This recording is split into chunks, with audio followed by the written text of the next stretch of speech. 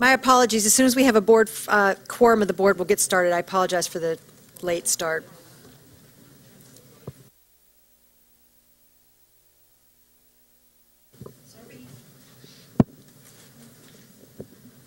Thank you. We have a quorum of the board, so I'd like to get started. Can I have a motion to reopen from closed session for the charter application work session? Motion by Commissioner Chinia. Can I have a second? Second by Commissioner Bondima. All in favor? Commissioners McFadden, Bondima, Kashani, Chinia, Berkeley approve. 5 in favor, 4 absent. People will join us as they come, so we're going to get started. I'd like to start by welcoming everybody to the session. And thank you to the people who have put so much time and effort into the application process. We know how big of a task this is to work on pulling your ideas and concepts and partners together to bring your ideas forward in support of city schools children.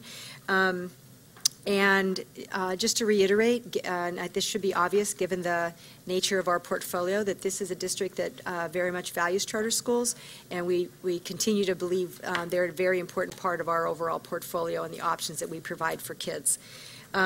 So with that said, we're going to have a brief introduction from Ms. Alvarez, and then we're going to hear from each charter. The process today is to have a brief presentation from each of the charter applicants.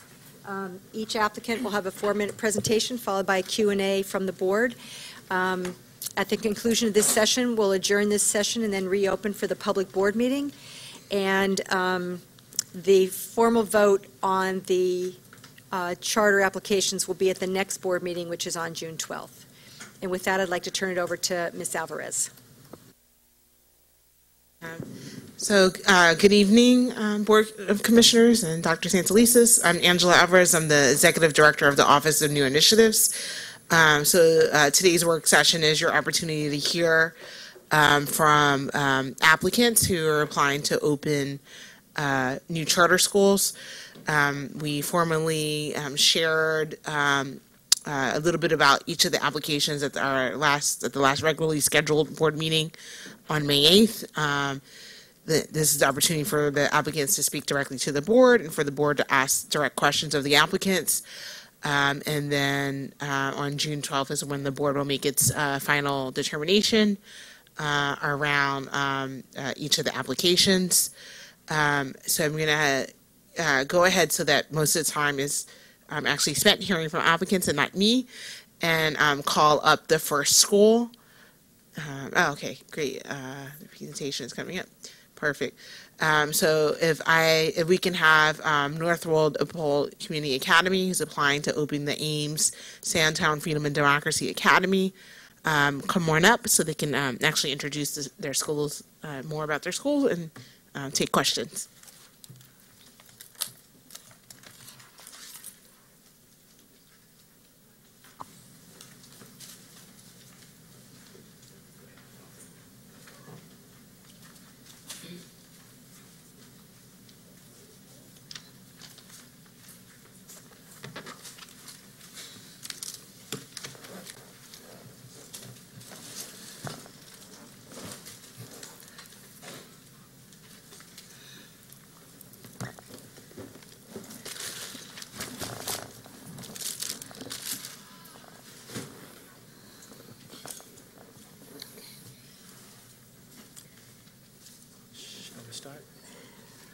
Good afternoon.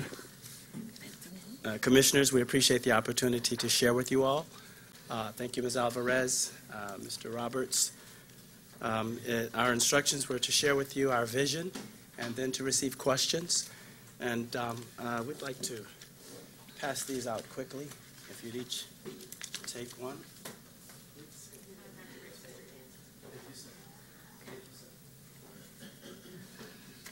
What you have there is just 2 pages, and then there's a third page that we may or may not need. So I'll start. We'd just like to read from our executive summary. We think that's the best way maybe to proceed. I'm convinced that the story of the Black-led struggle to expand American democracy is a grand opportunity for us to learn and teach what we have already known at levels far beyond words. When we search deeply enough into the struggles for truth, justice, and hope of any human community, moving with discipline, compassion, and vision, we emerge from that exploration with lessons that were meant for all of us. In other words, when approaching the movement from this perspective, what we realize is that the story of the African-American struggle for freedom, democracy, and transformation is a great continuing human classic whose liberating lessons are available to all seekers and discoverers, but especially to those who understand that the battle is still in their own hands and hearts. So I look forward to the reemergence of our large-scale struggle for democracy, encouraged by teachers of wisdom and compassion, filled with participants of many colors, offering creative alternatives for the lives of us all. That's Dr. Vincent Harding, Hope and History, Why We Must Share the Story of the Movement, 2009. And here from Dr. Du Bois, of all the civil rights for which the world has struggled and fought for 5,000 years, the right to learn is undoubtedly the most fundamental. The freedom to learn has been brought by bitter sacrifice, and whatever we may think of the curtailment of other civil rights, we should fight to the last ditch to keep open the light to learn, the right to have examined in our schools not only what we believe, but what we do not believe. Not only what our leaders say, but what the leaders of other groups, nations, and the leaders of other centuries have said. We must insist upon this to give our children the fairness of a start, which will equip them with such an array of facts and such an attitude toward truth that they can have a real chance to judge what the world is and what its greater minds have thought it might be. Again, Dr. Du Bois, The Freedom to Learn, and thereafter. The words of Drs. Harding and Du Bois succinctly summarize the nature of the Ames Sandtown Freedom and Democracy School, public charter school, being proposed in this application. They contextualize the mission and vision that the local residents and founding leaders have identified based on the Sandtown community's needs to be transformed from the economically disadvantaged, underemployed, under-resourced, and undereducated neighborhood that it is today into the thriving, well-resourced, socioeconomically healthy, and well-educated community of infinite possibilities that envisions itself to be today and in the future. Despite efforts to the contrary, existing educational options in the neighborhood do not fully meet, provide, or protect our children's civil and human right to learn.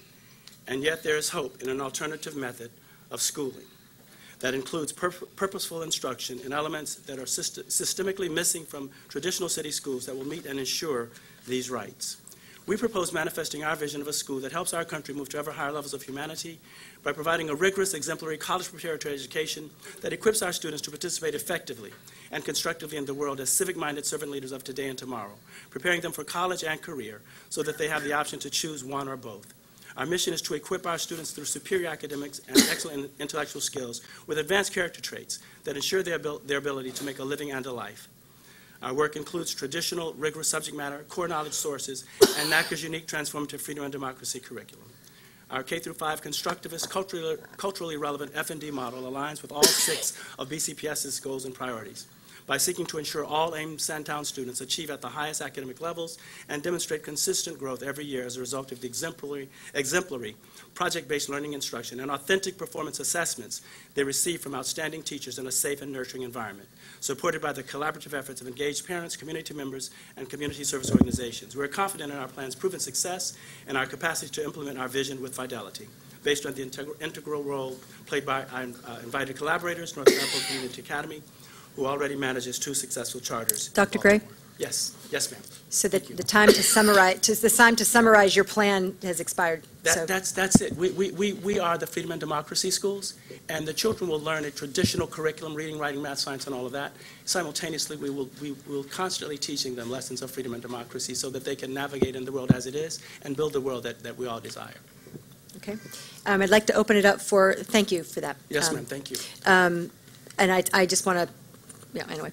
I'd like to open it up for questions from the board. Commissioner Canham?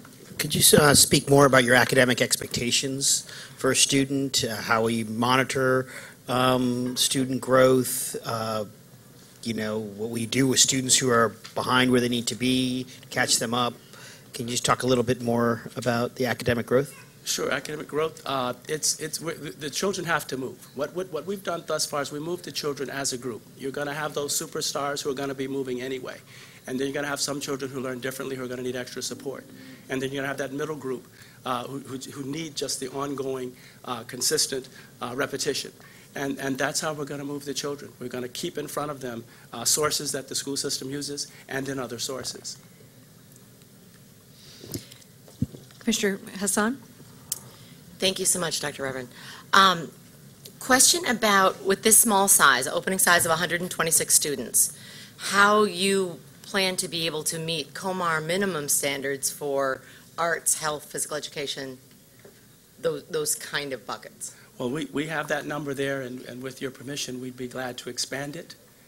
We wanted to come in at a number that we are confident in, but if there, we would hope there would be no blockage or any prevention or any penalty if we look up and we have 226 or 252. So the question bears the same merit. Let's say you get to 500. Mm-hmm. How are you going to meet those needs?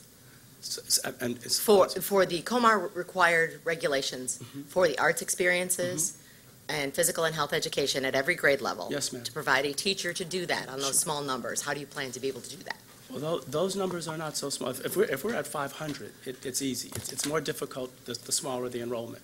At 500, we will have the full-time special education teacher, the full-time physical education teacher, the full-time arts teacher. We'll have those full-time BCPSS vetted and connected and credentialed persons in place to take care of those requirements. Okay, so giving your enrollment capacity cap at 296. Okay?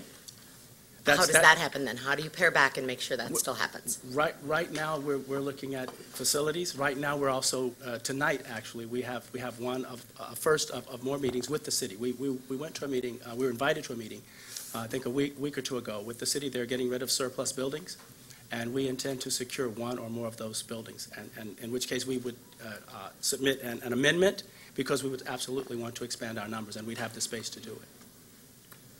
So then my second bucket of questions is Let me- around students with let me special say needs. something ma'am. about Yes, that. absolutely. Please. Good evening. It's good to be here among friends. I want to say that if the enrollment increases to 500, we would have funds to provide the kind of education that we're looking for. If we're not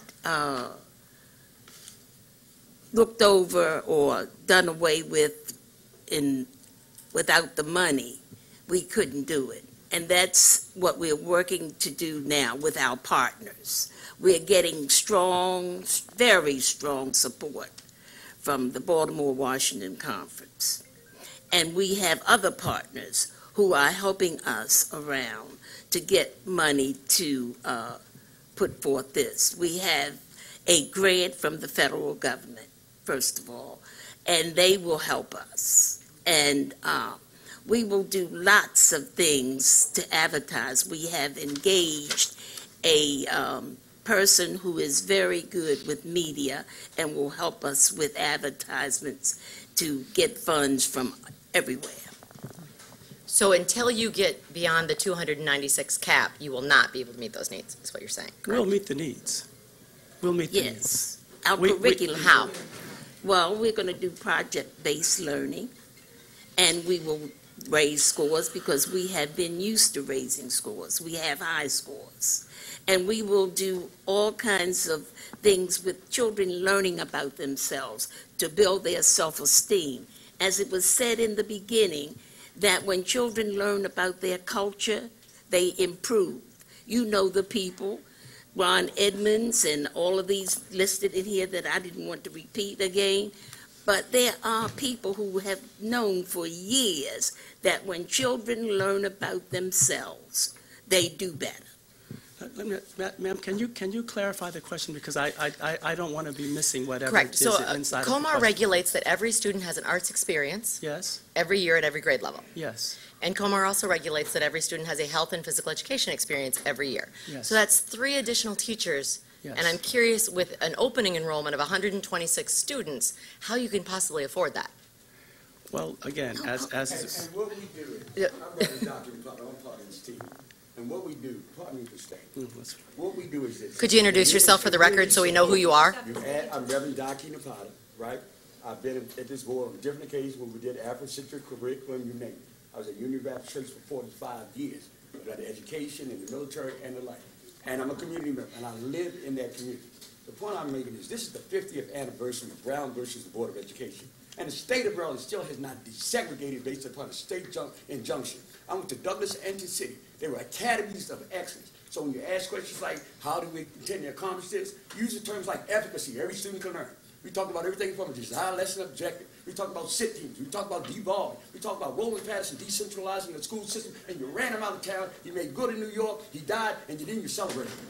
The point I'm making is this. Good people like yourself, who are charged by the state of Maryland and now the city, to implement federal guidelines that says each child is entitled, whether they're at a charter school or non-charter school, to learn. Every child can learn. It takes the whole village to raise a child. It takes the whole child to raise the village. I'm going to say that. I'm saying this. We asked the right meticulous questions. They threw me out of 3 schools in Baltimore City. They threw me out of Booker T. They threw me out of Lamel and the like. And yet I have 3 doctorates. Because some white kid at the Board of Education on 25th Street, when they were trying to do these simple tests, asked me, said, can I talk to him? And I didn't like him because the only white people I saw was white people collecting welfare checks or whatever, looking for a man under the bed.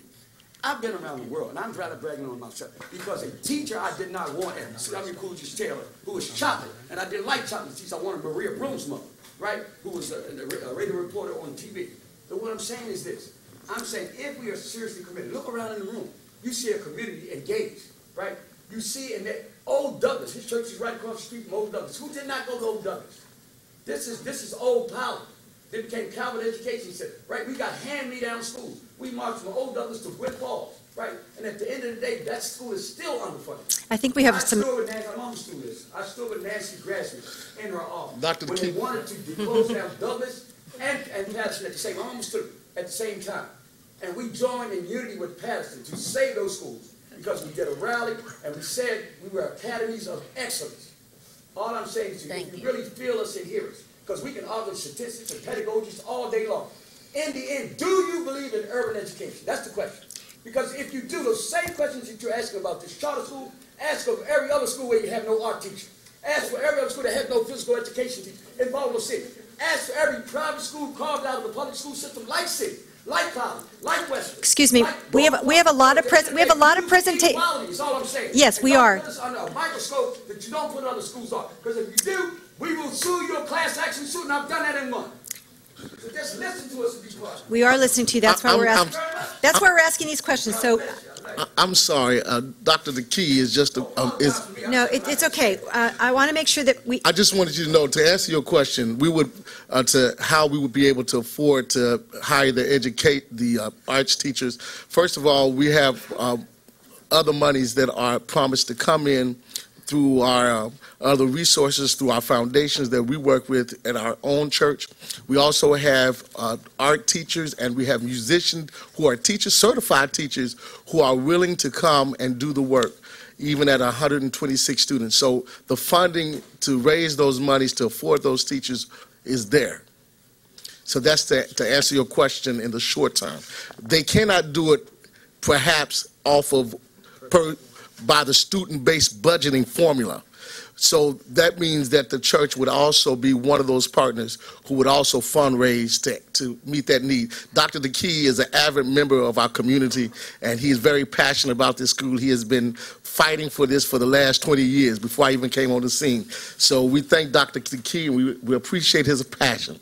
Amen. I would like to just to amplify. You do see the document from the federal government. Again, we just want to reiterate for those who may not know, the federal government awarded 14, it was either 14 or 17. 17 across the country. Only 17 organizations, charter organizations in this country received one of those grants. We're one of those. That's a 5-year grant.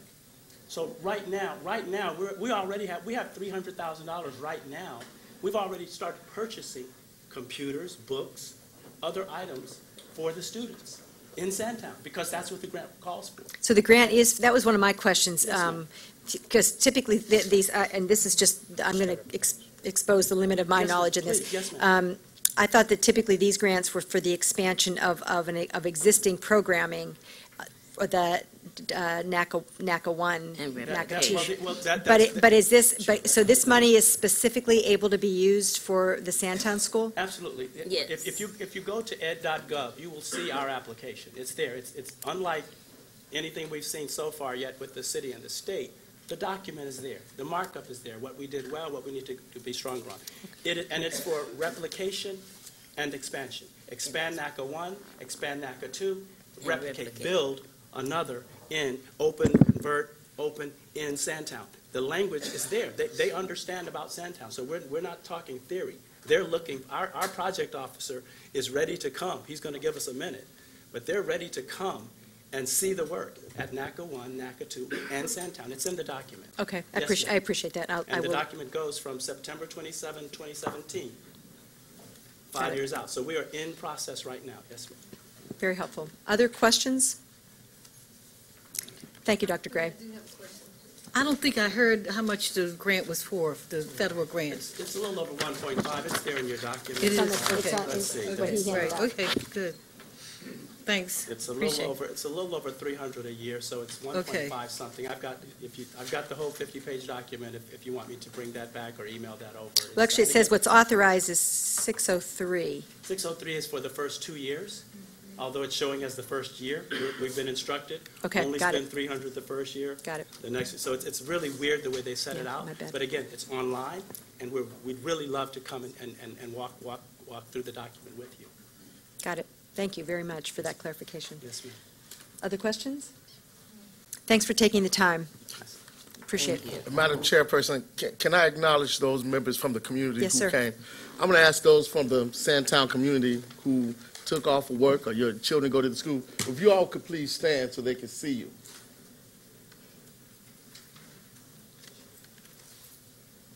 Thank you for taking the time. Appreciate it. Thank you. And I'm from Sandtown. I was born there. Thank you very much. Thank you, CEO Dr. Santalisa, Chairperson Cassiani, and board members. Thank you very much. Thanks, Dr. Gray. Next, I'd like to invite, am I supposed to do this, Angela, or will you do it? BIA? I'd like to invite Baltimore International Academy West.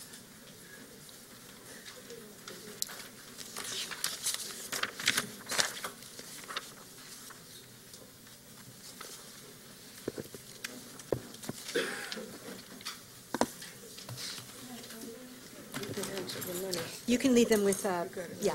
Thank you very much. I'm counting on it. Welcome. So you take the time to summarize, and then we'll ask some questions. Okay, thank you. Good evening, Madam Chair, Mr. Vice Chair, Madam CEO, and distinguished commissioners and school leaders, for this opportunity to share our application with you. In the folders that will be coming around to you, I will take time to say what's in there because it's important for our success. We have in there the executive summary. I know you have it. The completed online survey, the International Baccalaureate, the blank survey for the community, International Baccalaureate Primary Years Program, the International Baccalaureate brochure, and on the right side you have the what parents want to know about language immersion, kindergarten educational target sheet. In our school, we send home expectations for our students and for the parents to know, be au courant with what's going on in the school. And we also have the kindergarten monthly lesson plan. We also have in there how we accommodate students with various learning needs. After many years of thoughtful consideration, we decided to replicate the Baltimore City's only multilingual language immersion and international baccalaureate world school.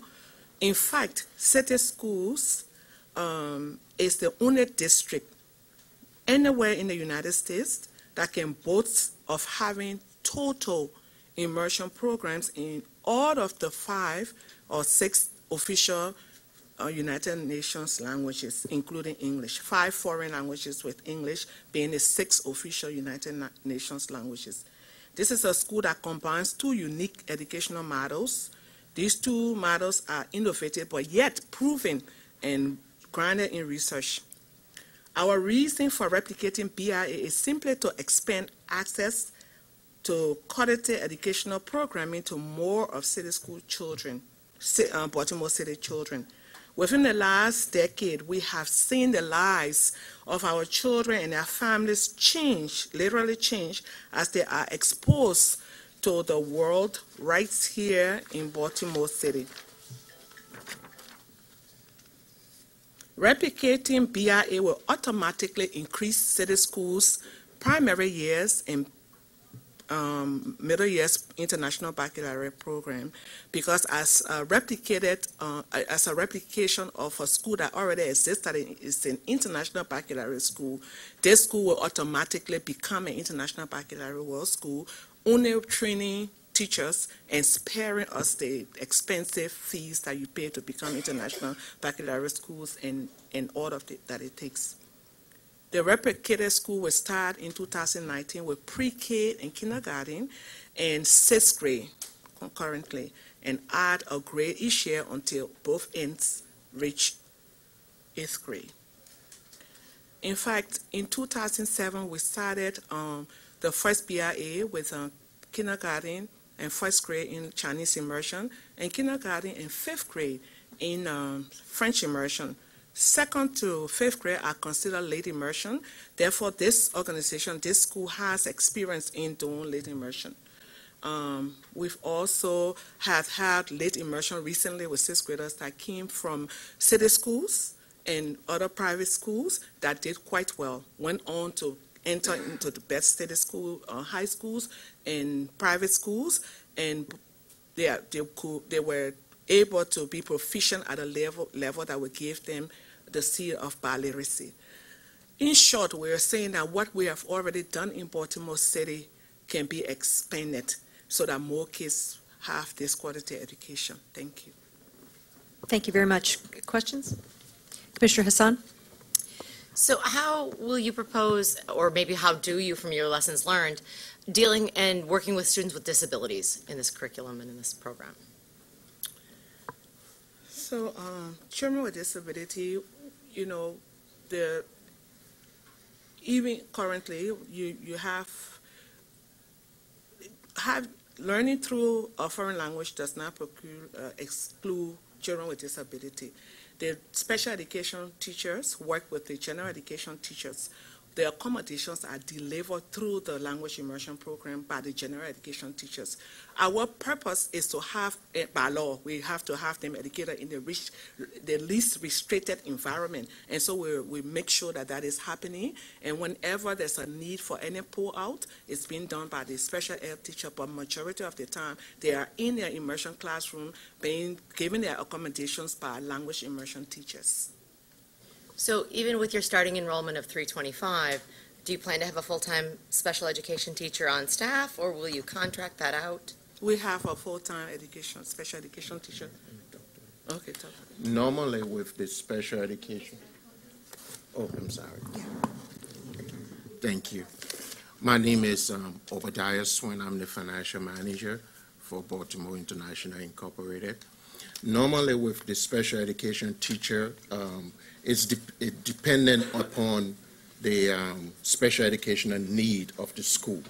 And we, when we were going through the school based on past history and based on the amount of students that have come through with special education, we are proposing initially, based on the numbers, that we will have a 0.5 special education teacher. Now, depending on how, since city schools fund the special education program, whenever the funds are, we use other resources to get materials, and then we put all of the resources in the teacher.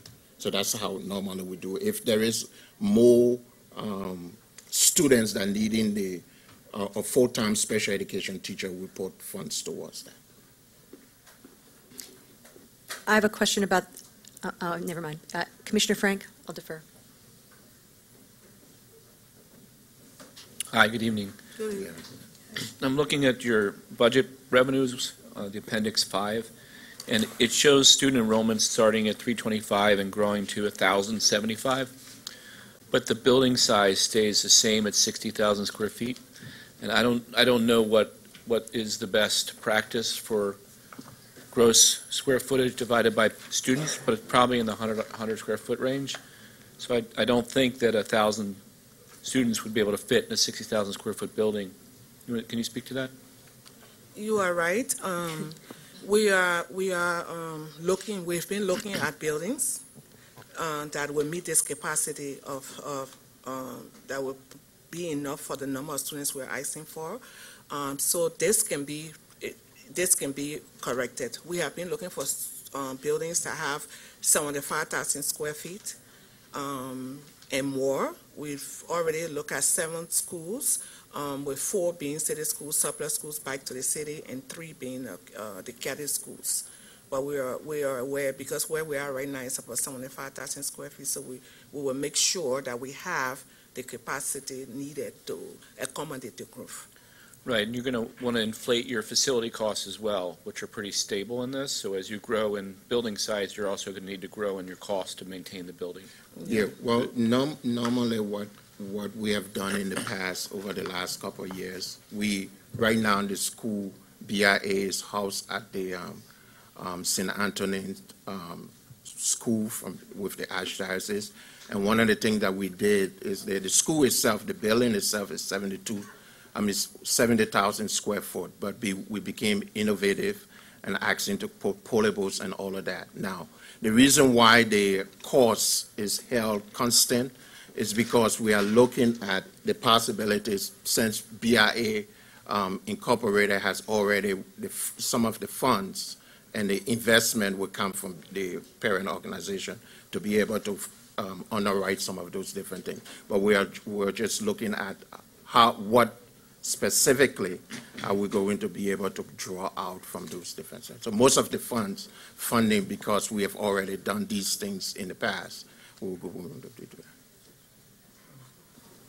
My question is about the expansion into West Baltimore. If you could just talk a little bit about what kinds of conversations you've had in different communities in West Baltimore or with different potential partners, just a little bit about the relationships that you've been building as part of this process. So we have been talking to people from different organizations in West Baltimore, such as there's a large church in West Baltimore, I don't know what you can name names here, that has more than 7,000 members and a lot of children that go there. We have petitions with them. They are filling it out right now. Because we have not identified a specific location in West Baltimore, with the building, we're just exploring the entire side, even to the west, also to West Baltimore, even down south. We've gone to different, we have met with different, at different church meetings. We've gone to different organizations to talk to them about, and we're actually going street to street like we did for the first BIA and filling in petitions of people that are there. And the petition that you have, the sample is that, will you have a child at this age in 2019, will you be able to send your children? We're getting that kind of feedback. We're using the current school to also inform us about people that are on that side to be able to get to them to fill in the petition. Thank you. Helpful. Okay. Commissioner Canham? Can you talk a little more about the operations side of it? Because it is a big operation. The schools are going to be in separate locations. Can you staff up? Why do you feel confident you can staff up? Meaning finding the teachers, the qualified teachers to deliver the instruction. I visited your campus. It's very impressive. But, you know, how do you, can you just talk a little bit more of, like, particularly on the staffing side? Yeah, that's a challenge to be able to find language immersion teachers. We have, over the years, done a lot with word of mouth from our current teachers, and also have been able to tap into the different professional organizations that advertise. We look for teachers in wherever we can. We have worked with the Baltimore City Public Schools job fairs and their listings that they have. Our biggest success has been with word of mouth. People who know the people that are educators that are perfectly bilingual in the 2 languages. So that's what we're going to do. We're going to skill in that area by having fairs and even we've even been to Puerto Rico because it's an American place and they are certified also. So we look everywhere, wherever there's an opportunity for qualified, because we believe in having certified teachers. We just need time for them to be certified. So we advertise, we get teachers from wherever we can find them.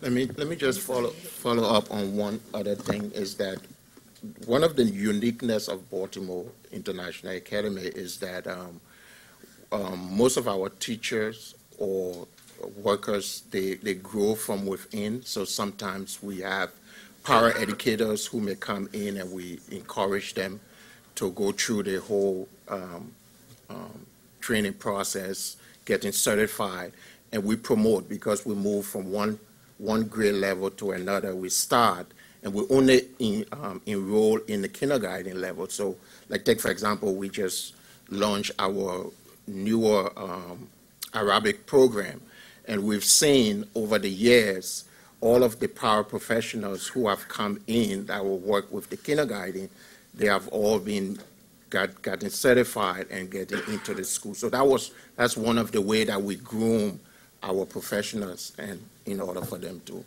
get there. Very helpful. So thank you very much. Thank you. And we appreciate you, again, taking the time to apply. Thank you. Thank you. Next, we'd like to invite CEC Baltimore Campus, operator Commonwealth Education Connections.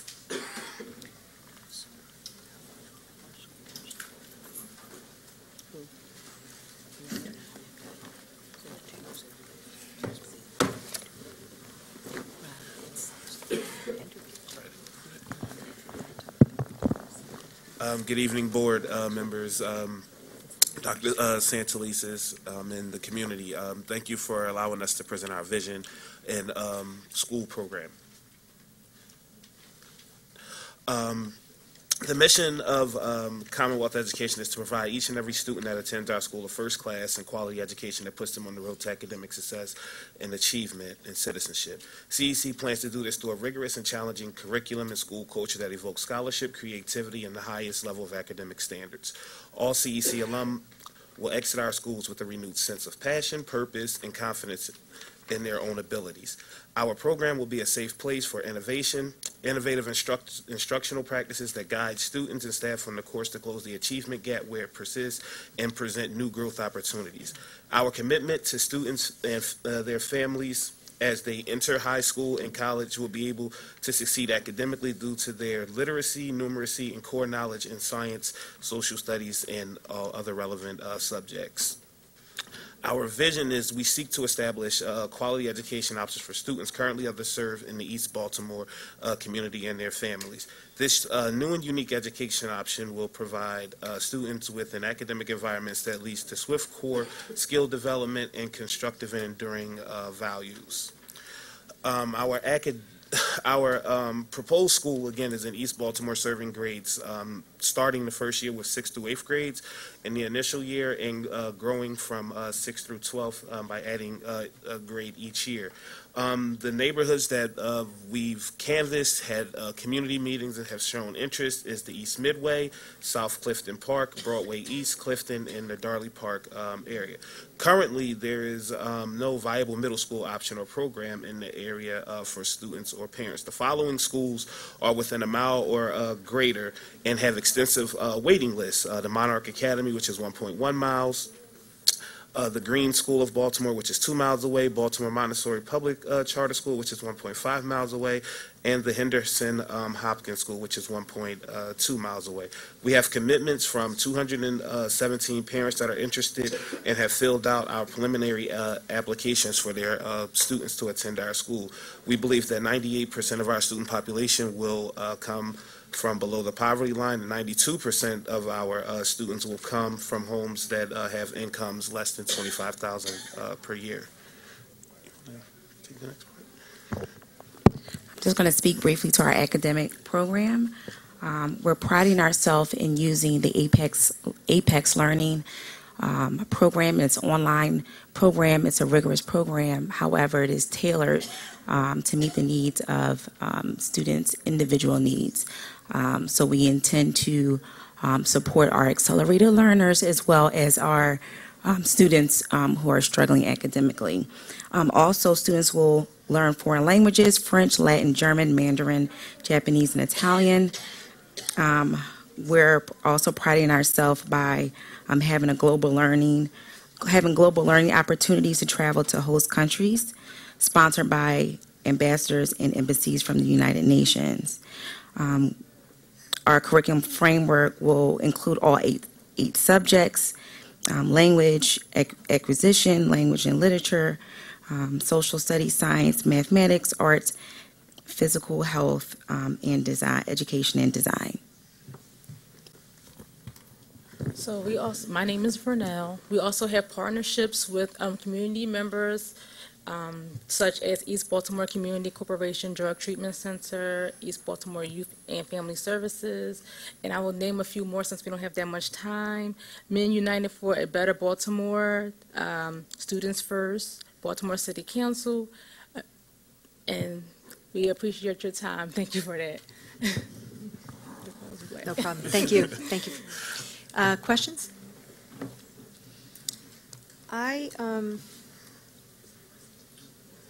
Commissioner Frank? Yeah, thank you. Welcome. I read particularly the mission, vision, philosophy, and this might not be a fair question because the answer could be no, we don't have a particular reason for being, or we don't distinguish ourselves in any particular way, or we're not or suggesting any particular model for charter school. But can you talk about what distinguishes your program, your approach, your philosophy from other programs in Baltimore, or are you modeling yourself on schools in Baltimore around the country that you want to share with us? So we've pulled, in full disclosure, I worked in New York City as an assistant deputy mayor for international government affairs under Mayor Bloomberg. And my reasoning for looking to do an international affairs charter school, but not so much an IB program, is because international affairs has been shown to raise student test scores levels and disadvantaged students. Also, Latin was chosen because Latin helps students who have that are struggling in writing, literacy, and it's a good base for English as well. The reason why we chose East Baltimore and we looked at specific programs, we saw that Baltimore has an IB program and also the Baltimore International School. So we wanted to be different in the fact that we weren't trying to offer an IB program. We wanted to offer an international affairs curriculum that was rooted and designed with the intent in mind that we're coming into a different school district, looking at some of the historic issues that Baltimore City has had with new schools, trying different innovations in the student population, and seeing what worked best for our program and what we thought will work best for our students. So part of the curriculum also that we'll be using is the United Nations International Schools curriculum, which will have our base of international affairs. I hope I answered your question. Commissioner Bondima? Thank you. Good evening. Good evening. Reading the document, could you explain to us a little bit more about your partnership with Churchill Schwartz and Harvard, Oxford, Princeton, and just talk to us about how they plan on supporting the program? Churchill Schwartz is an organization that I currently work for. It's a public relations and government, international government affairs PR firm that has offices in Paris, London, Luxembourg, New York City, LA, and Washington, D.C. Churchill Schwartz plans on playing a role to support us with any startup funds or funding that we need, up to $750,000 for the first year.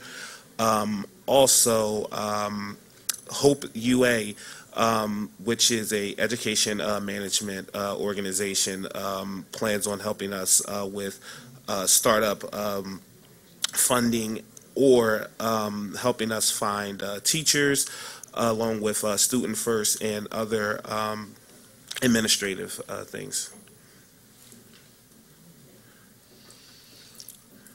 Thank you. I'd like to know a little bit about your team's experience starting a school. I mean, I know sometimes people come for charter applications and they have experience, sometimes they don't, but it sort of matters that there's some kind of collection of educational experience, finance experience, management experience on the founding team, and that there's some thought into the team's sort of educational leader. So that's a kind of a big deal to me. Great. So 2 of our board members have opened and founded charter schools in Philadelphia and in New York City. Far as our management team, Raquel, who's going to be the chief academic officer, has been a principal and an administrator in private and charter schools and public schools. As far as finance and operations go, our chief financial officer, Ms. Adrian, currently is the deputy chief financial officer for merger and acquisitions for J.P. Morgan Chase, and has a wealth of experience in managing funds and capital. Okay, thank you. And the note one thing, the councilman Stokes came out in support of our proposal, and he's here this evening to support us. Thank you. Thank you. We have one more question. I'm sorry. I'm sorry. We have one more question. Commissioner Richardson. I just have one more question. Can you talk to me a little bit about your outreach to the neighborhood? Sure. We've networked and outreach to the community. We've actually have community partners. The Enoch Pratt Library, which is in East Baltimore, the building that we propose to locate the school in is the William C. March building, which will be surplus back to the city. And as our letters of support say, the city council and different members of the land use committee have given us the support to use that building once it's surplus back to the city. It's the Enoch Pratt Library that we've reached out to, which is directly on the corner from the school, to use that facility to have after-school programs, literacy programs within the community, not only for our school students, but also for the parents as well. We've reached out and networked with a list of different churches and community groups, and we've had community meetings. We're going to continue to have community meetings once we know if we're approved or not, to continue to build interest for our school. And it's actually, can I see this really quick? Actually, you got it. So the community partners that we have is the Enoch Pratt Library, Eastern Methodist Church, Church of the New Covenant, Faith Evangelical Lutheran Church, Kid Stuff, Child Care, and the Oliver Recreation Center, where we've held one of our outreach sessions. Thank you. Any other questions? Any other questions? Good. Thank you very much. Thank you.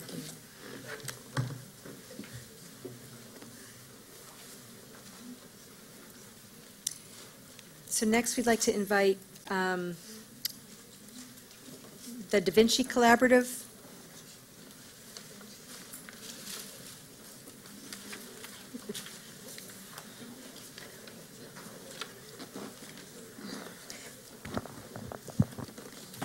As are our supporters joining us there. Thank you.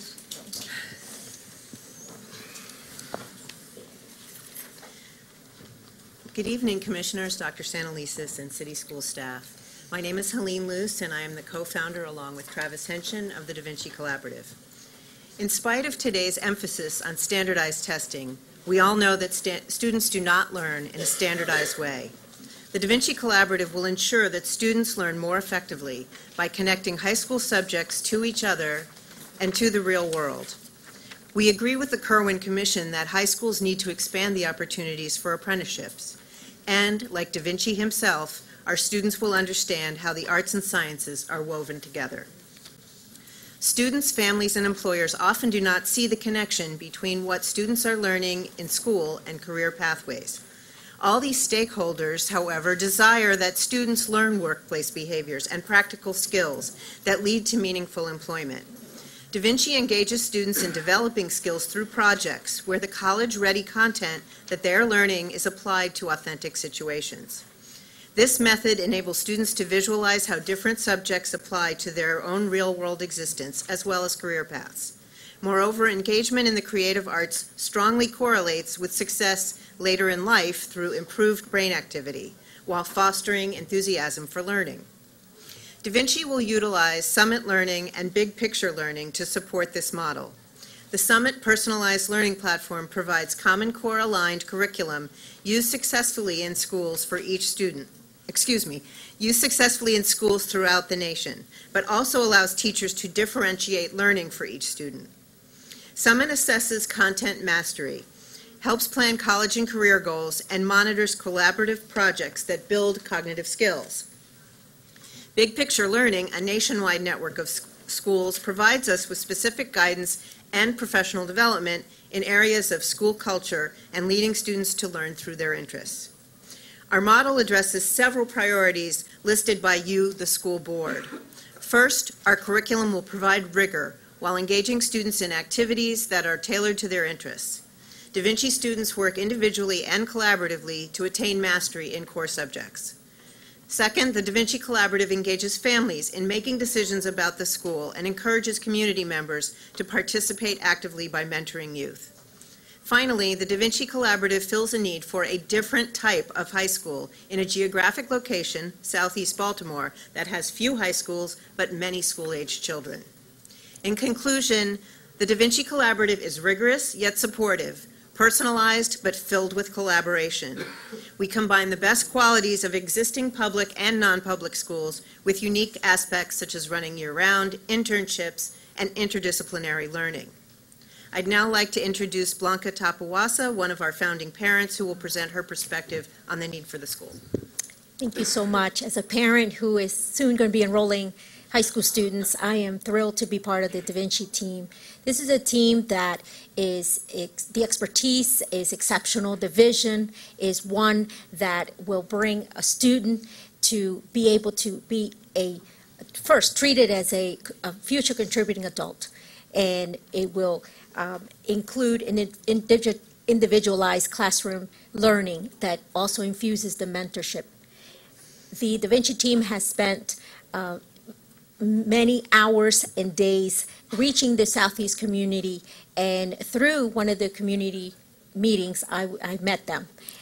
Over 500 signatures have been collected. 20 founding parents now is a result of that outreach in the community.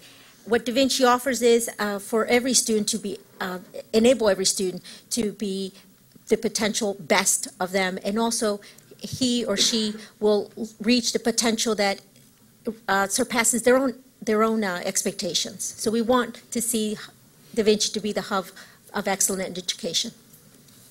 Okay. Thank you. Thank you. Questions? We'll go around. Commissioner Hassan? Thank you very much for your presentation.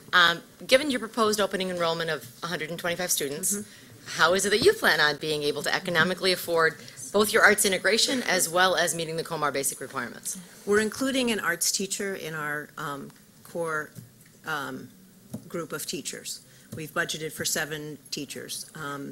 And we were told that special ed and ELL would be provided by the district through that particular, the funding that is provided, depending on the level of students that we have. And as far as I know, you had the question about phys ed, we're going to have to rely that first year on some part-time staff, which is also in our budget. And then we'll beef up to a full-time staff in year 2 or 3. And health education falls in that same category? Yes, absolutely. No, that's fine. We'll stay on this side. Commissioner McFadden? Thank you. Please explain to me your theory or philosophy around arts integration, and how do you anticipate moving that plan forward at your school? We are going to ask students to take 4 trimesters of arts throughout their school year, and one of the functions of the art teacher will be to work with the core teachers and infuse arts into each subject. We're also going to have 2 blocks each week of an interdisciplinary block that we're calling the Da Vinci Studio, where specifically each subject, or several subjects are combined to create real-life, authentic projects, so that we believe that everything includes art, everything includes science. In other words, we're not going to isolate each subject, and the point is to show students how the real world works, that everything that you do doesn't just fall into a category of this is a math problem or this is a biology problem. Does that answer your question? So project-based, a project-based model. Right. Thank you. Mr. Canham?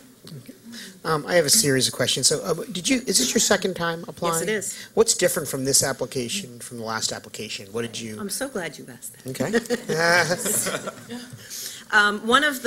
We spent several meetings with Ms. Alvarez going over what we were told were the weaknesses in our application.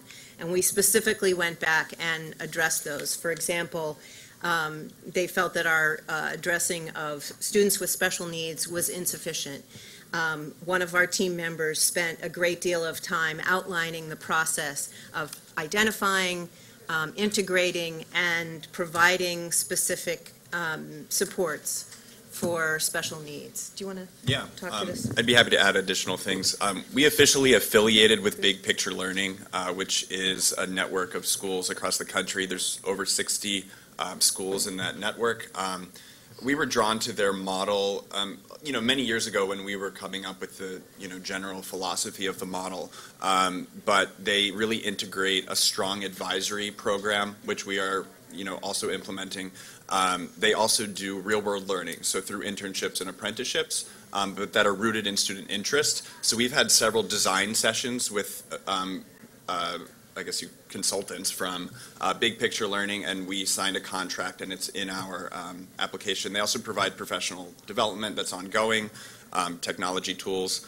In addition to Big Picture Learning, we have already started configuring and adapting the Summit learning curriculum and testing the platform. That'll be used to not only track student goals and monitor projects, but students will also engage in some self-directed learning modules because we want them to be self-directed learners to be prepared for college and career. So working with Summit, we've expanded our board and advisory board, and we've begun and have been successful in soliciting partners for internships. We also have several team members that have experience starting schools with strong internship programs. So we've brought in the community support. We've also started a youth board. So we have the community element, but we also have connected with nationally recognized groups to strengthen our approach.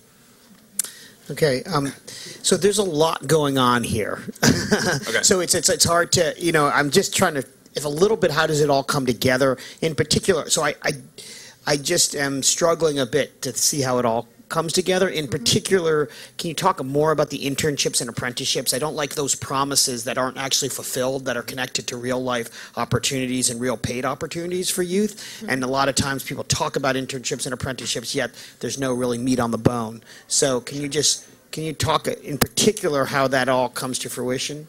Sure. Now all students will engage in one form of real-world learning in all 4 years of their experience at the Da Vinci Collaborative. We recognize, and we know this, especially because many team members, including myself, have worked in schools like Cristo Rey Jesuit High School that has an internship for all students. So we recognize that it's a heavy lift to kind of secure those partnerships. This is another reason for partnering with Big Picture Learning. Real World Learning was what they call it, but it's really an internship program. And they have devised an entire program to help us get that off the ground, including a technology tool in which students can use to help,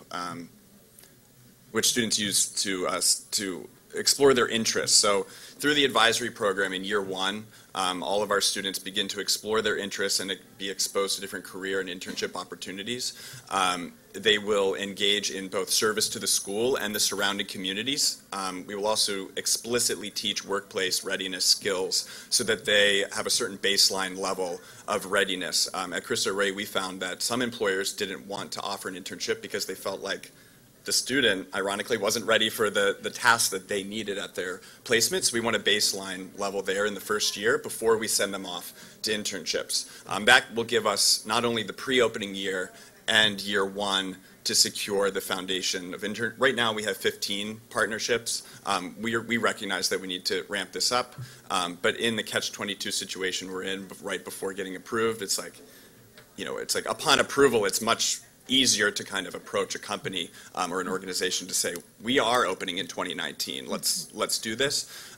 So moving on from the opening year where they're learning workplace skills and they've started to explore their interests, starting in the second year of our program, students will be placed in internships. They'll range in length of time.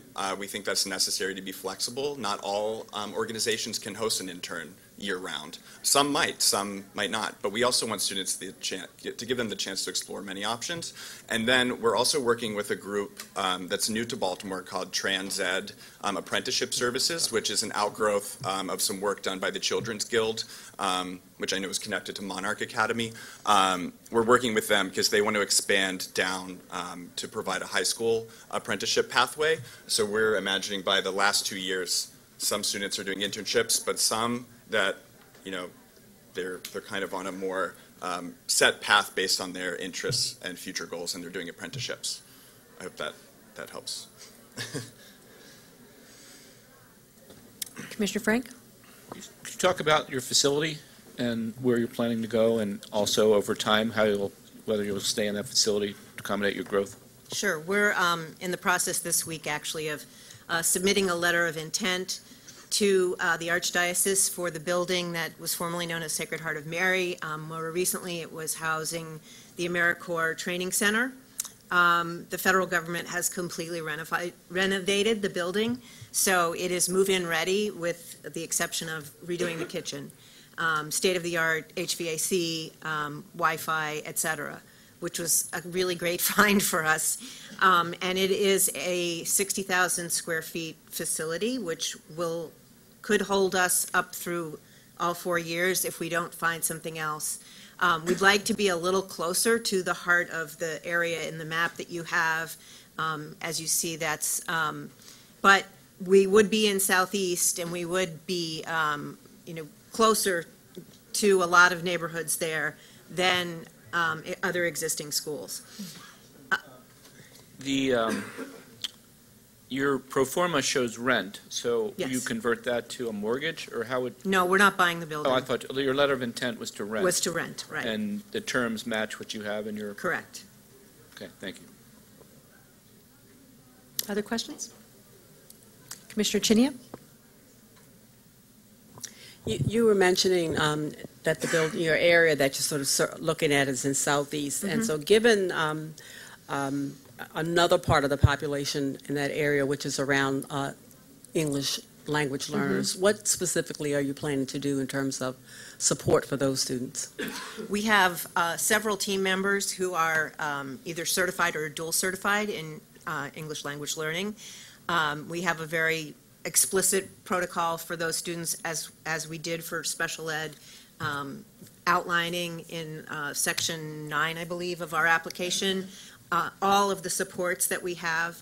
One of the reasons we adopted Summit is because they do provide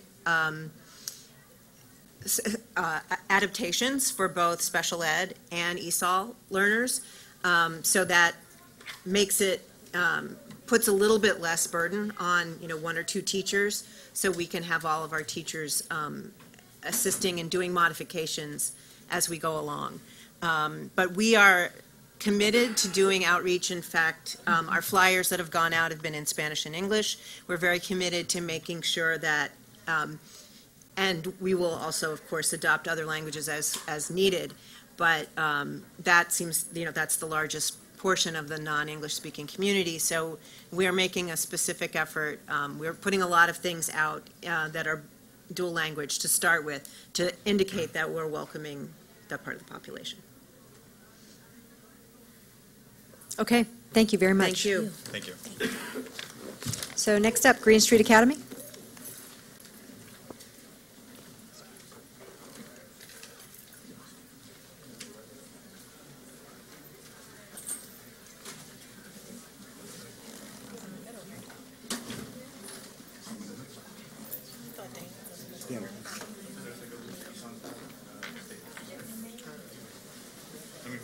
Yeah. Getting squeezed. Yeah.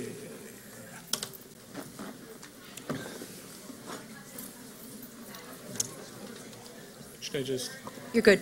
Okay, thank you. Good evening, Board of Commissioners, Dr. Santelises, Office of New Initiatives, Ms. Alvarez, Mr. Roberts. Thank you so much for having us and taking under consideration Green Street Academy's proposal to expand its current offerings down to pre-K through 5.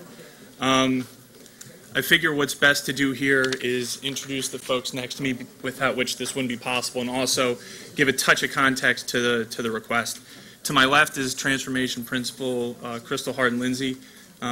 She's the best at what she does, and I couldn't, imagine doing this without her. And to my right is the co-founder and co-chair of our board, Larry Rivets. Green Street Academy started as a transformation school. It had about 200 students. This is 9 years ago now, at the old West Baltimore Middle. And currently we serve 815 students in grades 6 through 12. We also occupy a 140,000 square foot LEED Platinum certified building in the heart of the neighborhood that we serve, which makes this the second largest K-12 LEED Platinum building in the world that's used for K-12. So we have some experience, obviously, growing our programming and certainly even growing divisions. We started, like I said, as a middle, and now we have a full high school with our first graduating class having graduated last year, and we're looking forward to our second graduating class coming up.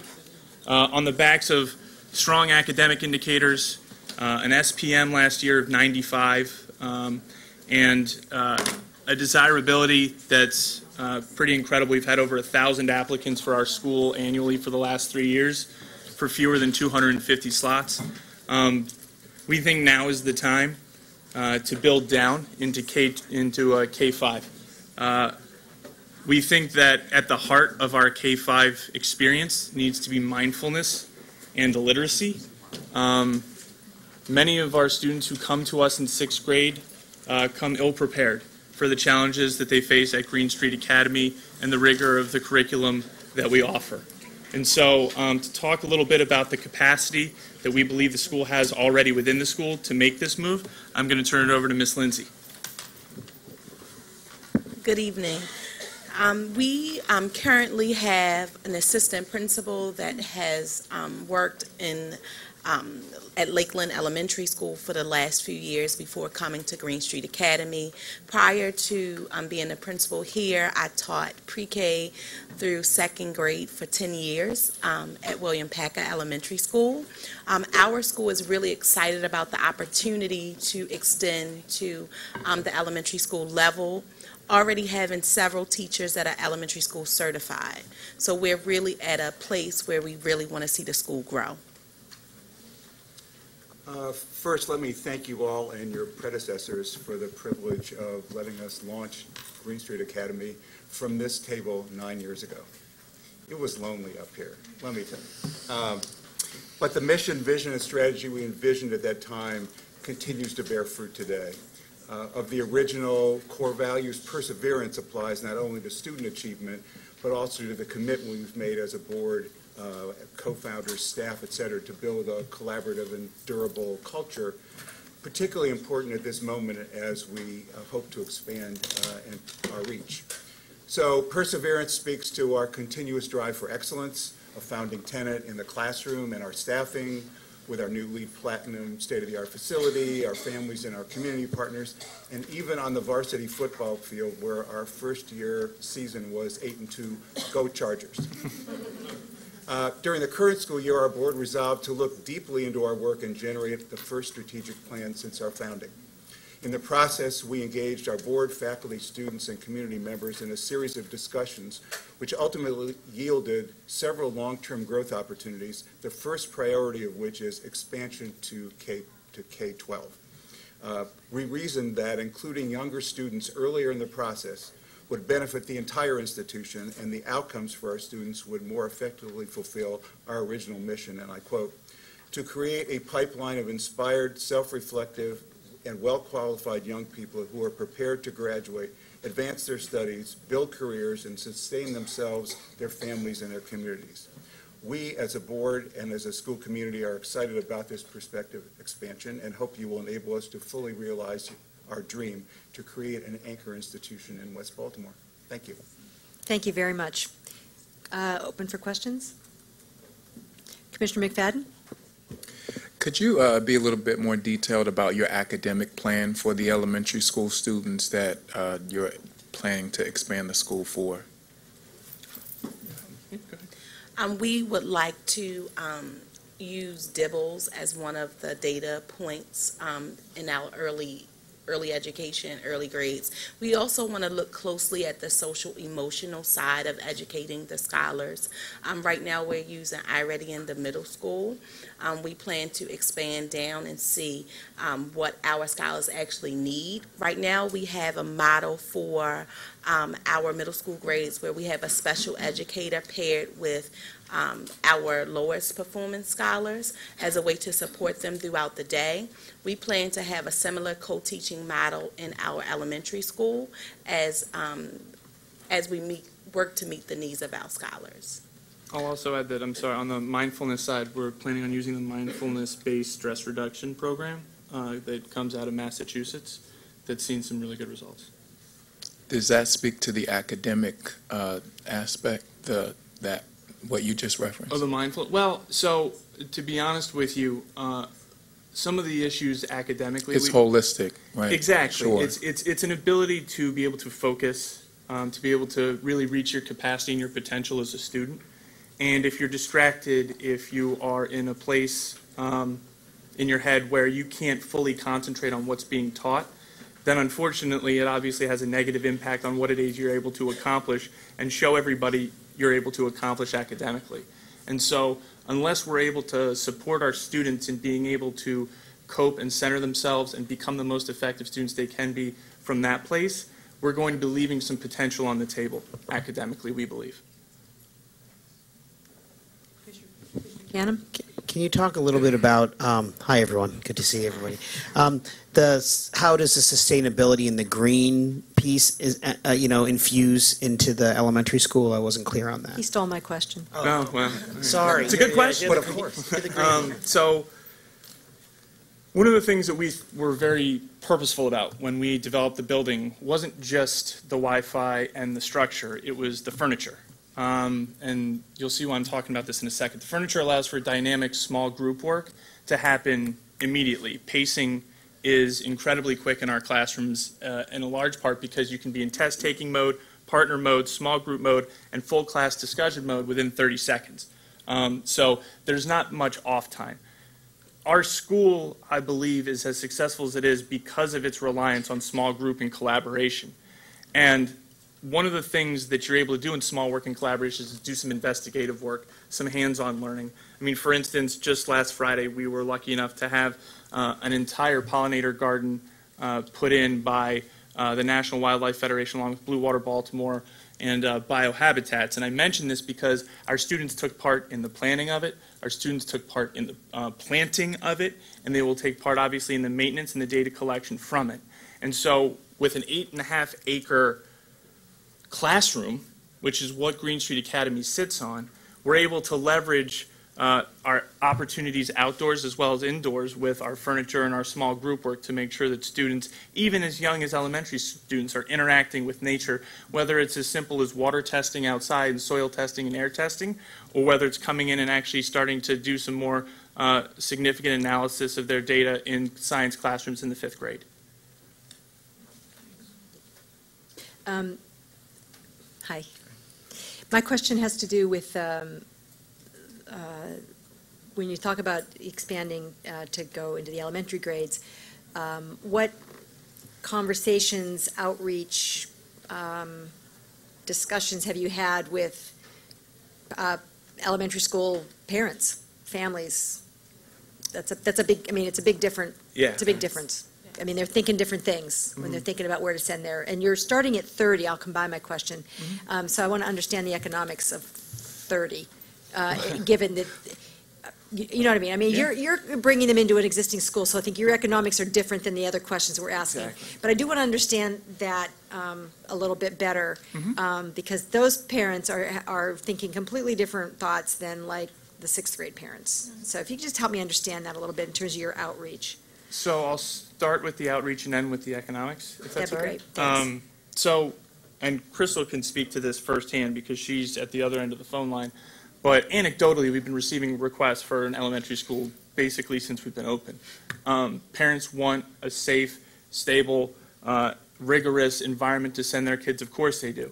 And a lot of the things, particularly that we, and I use the word promise, but we talk about in our mission, our vision, when we say that we're going to, do certain things, have certain programs that are there. I mean, this year we're going to have 250 paid interns in the high school. We will have had the graduating class. We have varsity athletics.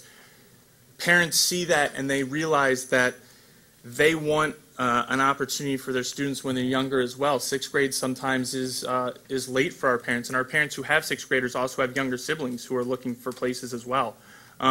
We literally put out a call to parents to say, would you be in support of a Green Street Academy elementary school? And it was literally 24 hours before we had, I think, 60 or 65 signatures. And that is, I think, indicative of the type of desire that not just, and those are just parents within our school, but parents around the community feel they want a place like a Green Street Academy to send their students. And economically, I would say that you touched on the fact that we already have an established school, so it's a little bit different. And we were lucky enough this past year to get through a bond refinancing with the support of the board and the system. And what that did was it completely stabilized our school financing, such that in order to meet covenants on the debt service for the building, we don't need the elementary school to spin off additional funding. We can operate the elementary school itself at break even or even a little bit less and still be in a place where we are more than tripling and quadrupling our covenants, whether they're debt service coverage or liquidity. And so we believe one thing that we've learned as we built the middle and the high schools, it's school culture, you can't mess with it. You can't start down a slippery slope with school culture and then try to get it back. And so what's really important for us is to make sure that as we build out, as we expand, in this case, down, that we do so in a responsible way that makes sure that we can maintain and even strengthen our school culture as we continue to grow to what's going to eventually be over 1,000 students in a single site. That's helpful. So thanks. I thought that was going to be the economics answer. I just wanted to kind of confirm it.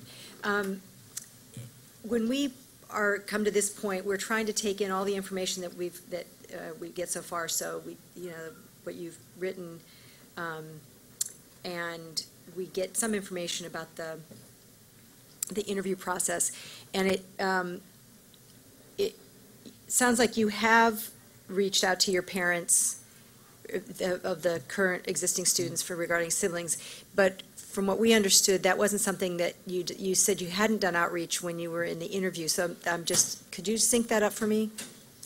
So our outreach was within our own school. We didn't do like external outreach. So literally the distinction between external and internal? Yes. Cool. I was just curious. No, absolutely. Commissioner Canham has a question, and then Commissioner Berkeley, So Commissioner Richardson. why so small? Like, why 30? Why wouldn't you do more elementary ones that would feed into the middle school and all that? Like, why is it so small? We want to under-promise and over-deliver.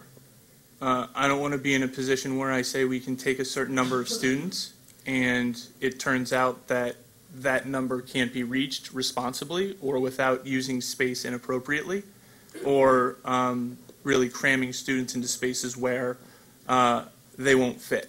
The way that we've been able to lay out the building, and this is, I want to say, part planning, part luck, our building's going to be elementary school first level, middle school second level, high school third level, and it works out perfectly that way. However, on the first level, those are where all our administrative offices are as well. And so there are fewer classrooms.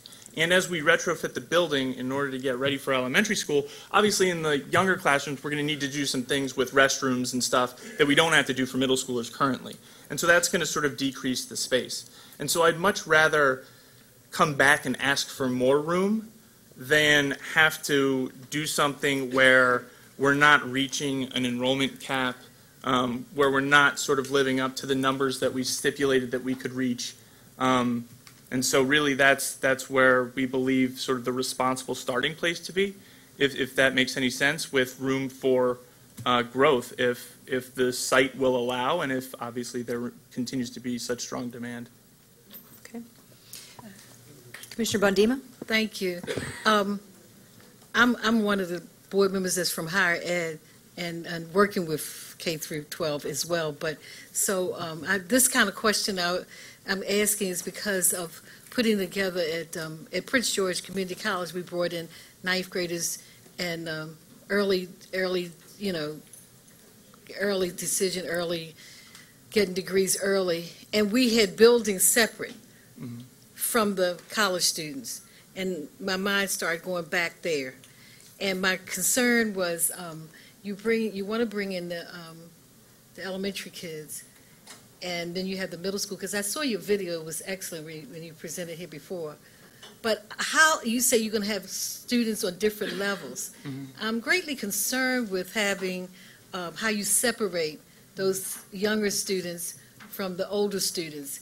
And just having them on separate levels is a concern of mine. And you did say something about building out bathrooms and all those different things. When you start bringing that group all together from K through 12, that brings great concern because students are able to move around, even though we say they can't move around. And how do you plan on doing that, accomplishing that with all those groups? Usually, from K through 12, you are in different buildings. You know, I know Roland Park has one building and the other building. How do you plan on doing that? And not just with locking the doors or blocking. Well, so I think it's two-pronged. I think, first of all, Crystal and the entire school team has done an incredible job making a school of 815 seem small. But everybody knows everybody at Green Street. And that has to do with the stability of the staff and the administration, but also with the structures that the school has in place to make sure that student movement around the school is regulated and that everybody recognizes where students are supposed to be. So to just be try to be brief, that is sort of a school culture side, but a structural side is that students they go to the classes in different colored hallways. So every floor has two separate colored hallways. Students in those colored hallways receive colored passes, the color of their hallway, such that when they are walking the halls, you can see what class they came from. Every single color, so every single floor that's split into two, has its own boys and girls restroom, water fountain, and filling station. So students don't need to move around the building for anything other than when they're called to the main office for something specific. So there's a lot of accountability that the adults take on within the school building, and that the physical structure itself helps to keep students separate. And I'll also say this, and I certainly understand that K-5 and 6-8 and 9-12, they're all totally different ball games. But we have had experience and success doing something with the 6-12 that I know is difficult as well, which is separating the middle school from the high school and using the levels in these systems to do so.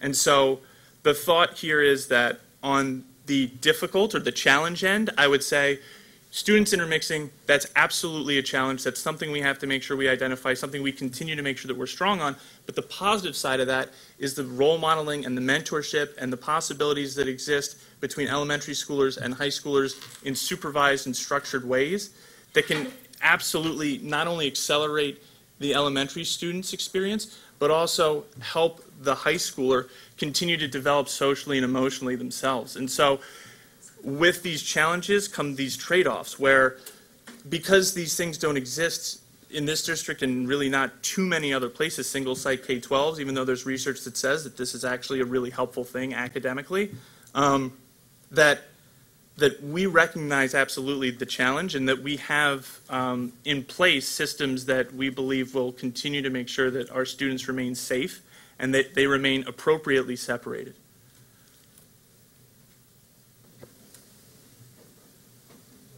Commissioner Berkeley?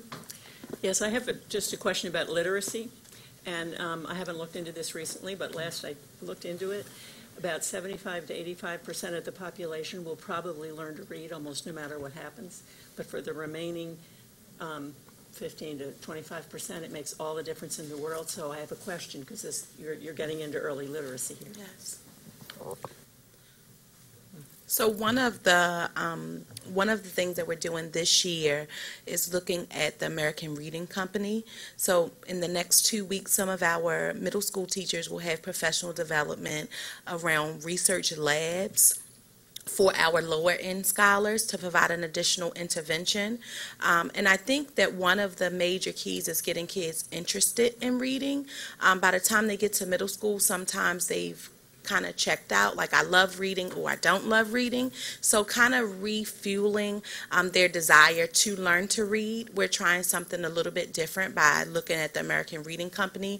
We know that they have the IRLA, the inventory for reading, that we're going to start to implement for our lower scholars, and we're hoping that we could use this with our elementary school scholars, because it's something that I have experience with before when I taught elementary school, and we saw great success using this measure, as well as continuing with the small group instruction and the guided reading practices, as well as teaching our current teachers doing some work around phonemic awareness and phonics is something that they've been asking for anyway. So it will fall right in line to what we need to learn to get fully prepared for the elementary school. It just is kind of falling in place at the right time. You're welcome. Commissioner Richardson? Thank you. I just wanted to know, are there any plans, if you have not done so already, to talk with the leaders at the Green School, because they are an elementary school already, and you had mentioned about the difficulty with working with sixth graders who are unprepared for the sixth grade. So was that ever an option for you, or a thought process as you are developing this plan? Actually, I really appreciate the suggestion. We haven't reached out to the Green School, although certainly we can and we should and we will, to see how it is they leverage environmental education in their space. Thanks. Thank Thanks for you. your patience with all We our appreciate questions. Before we call our last school, I want to apologize to the members of the general public. We have one more school to present, which means we're about a little over half an hour behind from the start of our public meeting. And I guess just for the future, I want to ask the staff, people have been good about containing their presentations to the allotted 4 minutes, but this is the only chance that board members have to ask questions. So if we could think differently next time and give us more time for these meetings, just for what it's in the for what it's worth category, we need more time. So if I could please have members of the Baltimore Latin School.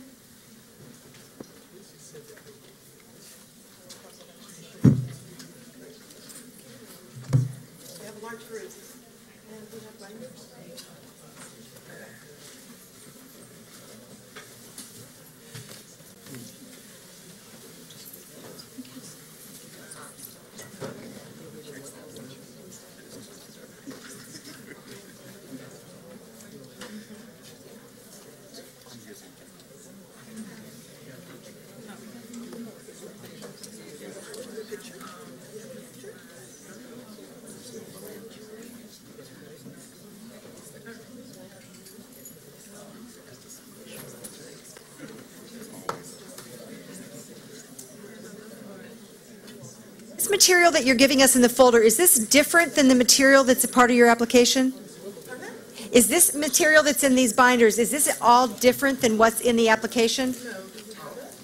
Oh yeah, we have access to all the application material. Yeah, no, we have access to everything. But we did have one insert that is different, and it has our assessment information and our... Okay, so okay. Yeah, the book, I guess the book is a repeat of the application, which we have online. So if we could get if we could just get a copy of what's different. If somebody wants the whole thing, they can have, I read all my stuff online anyway, so. All right, let's do it.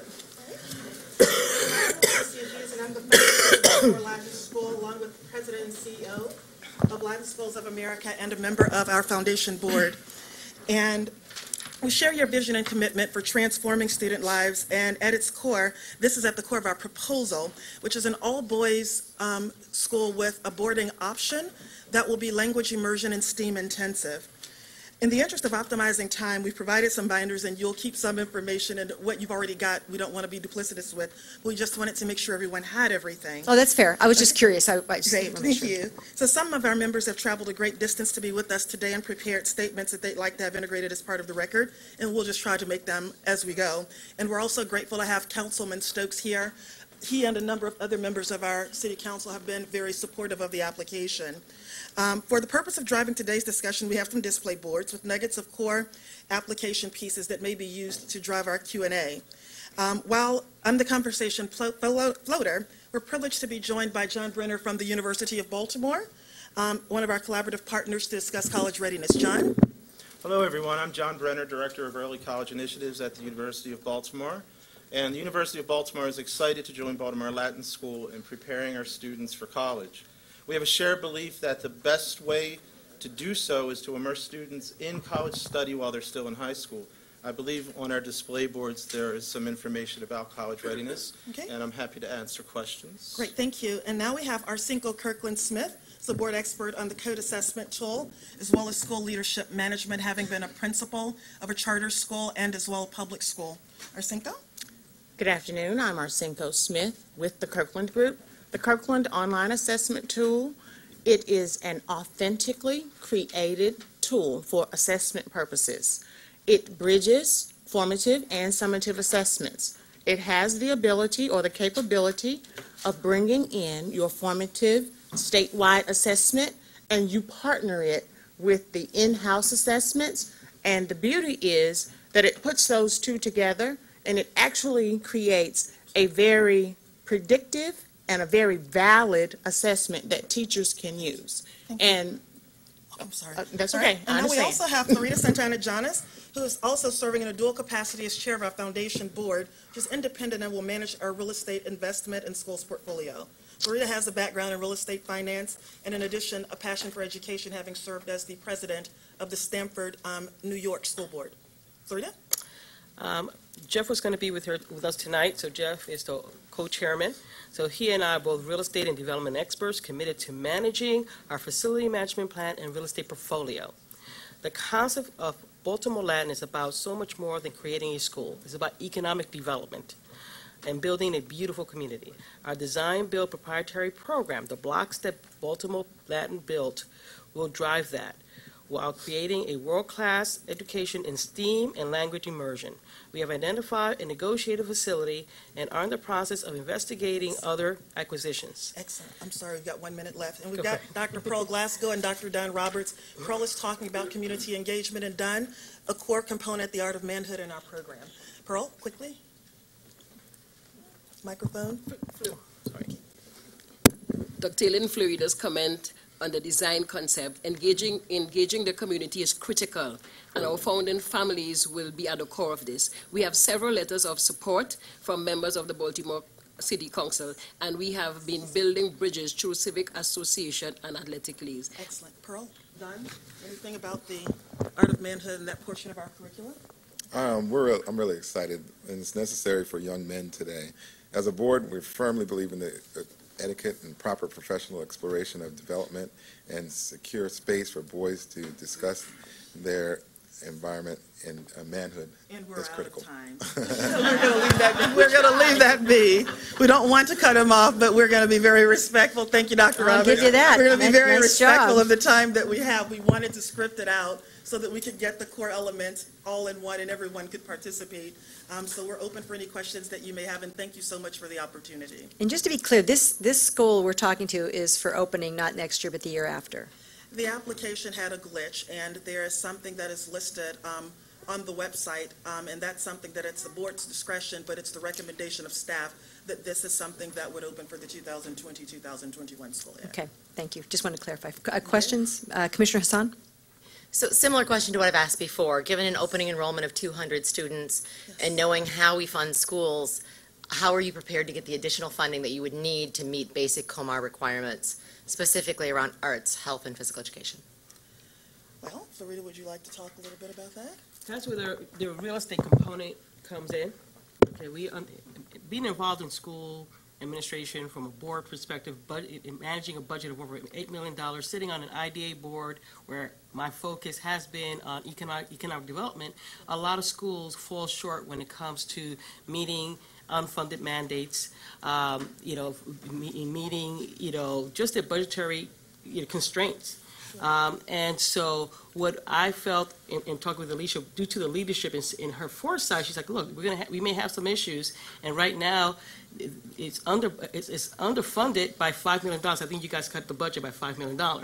So the charter school budget. I got you. Okay.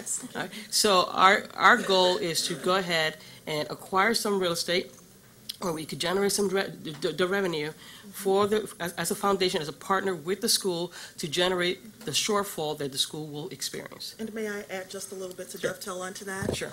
In looking at the budget preliminarily, even with everything that we're talking about, we wanted to be very particular to be conservative.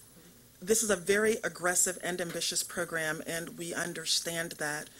Certain aspects of this, we have collaborative and community partners that will enable us, in addition to setting up a foundation board that will do real estate acquisition and investment. We also want you to know that from the perspective of budgeting and the budget that we have provided, that we wanted to operate within the guidelines of what would be permitted or allowed. We've been in contact for art, for example, and we're looking at architecture as art, and that's a focus that we would want with art, and that's actually a part of STEAM. We've already had a conversation with the Maryland Institute and College of Art and are looking at the potential for a collaboration. Given the fact that we have not gotten our proposal adopted just yet, it was too early in the process for us to get too far down the road. That's just one example. We've also talked in terms of athletics with Alexandria Lacrosse, for example, and we have identified 5 sports that we would want to focus in. So when we look at physical education as a part of the curriculum and the teaching insofar as how we're hiring, we've got coaching staff that we're looking at bringing on board in the confines of what we already have. But just in case there's something that may not be properly anticipated, you always want to be prepared. In addition to that 5% in the contingent reserves, again, there's a separate organization, and then even with our budget that we provided to you, we are looking for grant or outside funding.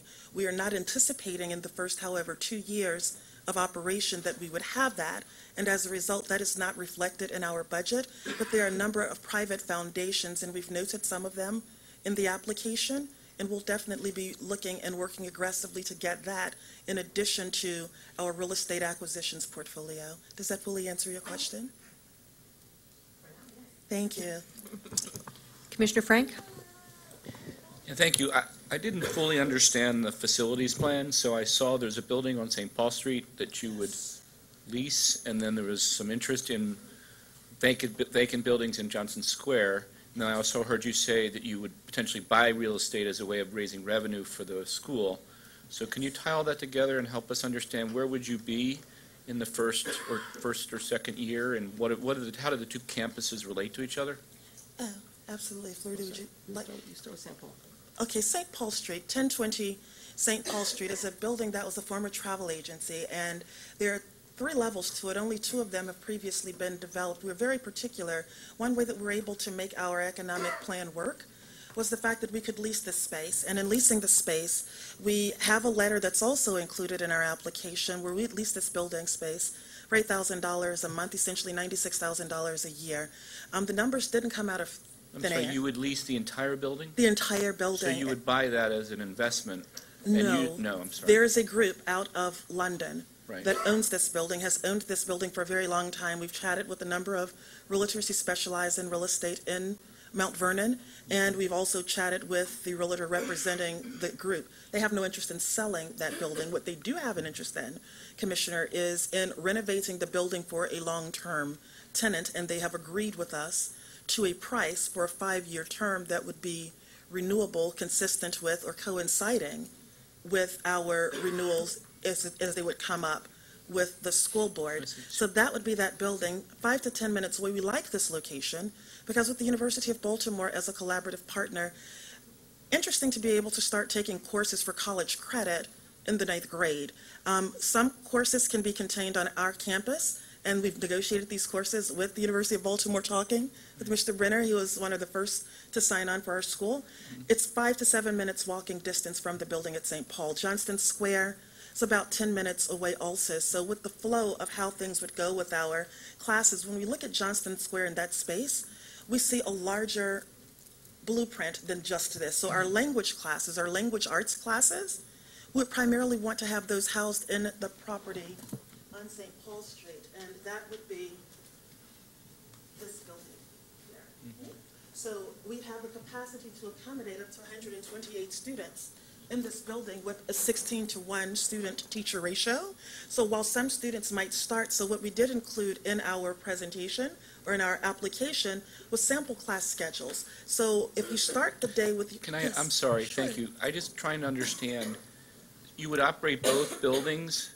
Yes. And that would allow you to essentially fully accommodate your enrollment? Yes, sir. Partly in Mount Vernon and partly in Johnston Square? Yes, sir. And so the economics of this is either you're renting space in the 3-story building in Mount Vernon.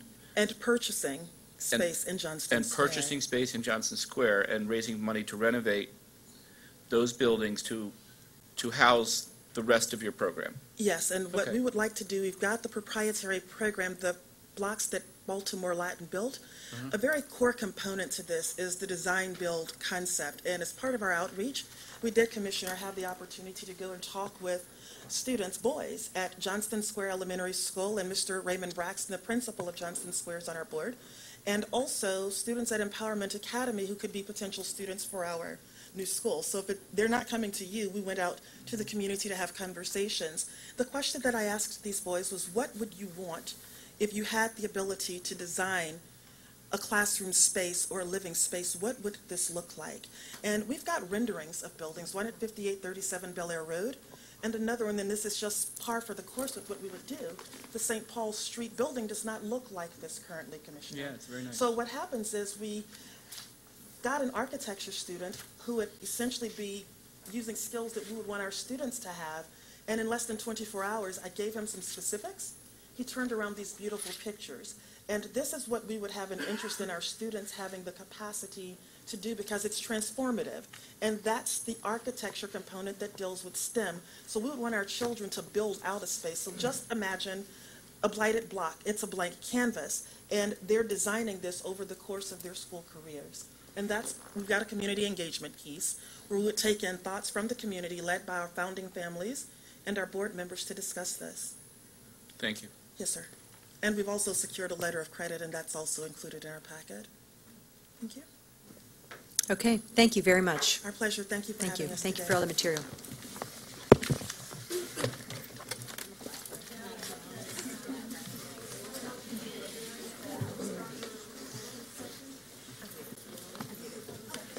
By Commissioner Hassan, second. Second by Commissioner Berkeley. All in favor?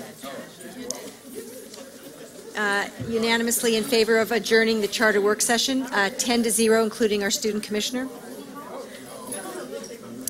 I'd now like to have a motion to open the public board meeting.